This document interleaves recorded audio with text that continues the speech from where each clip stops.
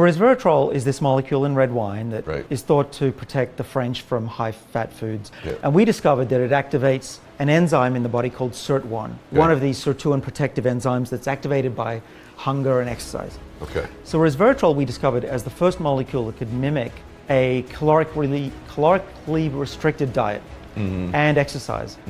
This wasn't an excuse to just sit on the couch and pop a pill, because we actually found that if mice took resveratrol and exercised and ate a healthy diet, they lived the longest. Okay. So it's a combination, but you want to keep these enzymes active, because as we get older, these defensive enzymes like SIRT1, they go down in their activity. Okay. So there are two ways to keep SIRT1 super active, besides living the healthy lifestyle that many of us know about and is in my book. Resveratrol is a remarkable molecule because plants make it to survive, because plants have sirtuin longevity enzymes as well. Okay.